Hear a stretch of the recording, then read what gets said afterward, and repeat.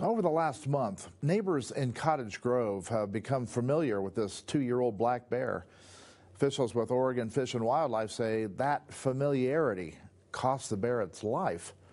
ODFW warned people against feeding this black bear, which is illegal. They say bears that are fed lose their wariness of people and can become aggressive. This male bear was seen approaching people and houses over the last month, even seen sleeping on someone's porch. Relocation was not an option as bears returned to the place where people fed them. At the request of ODFW, the bear was killed by Oregon State Police Monday night. ODFW said this was not the outcome they wanted. They remind people to never feed wildlife, which is illegal and can result in a citation.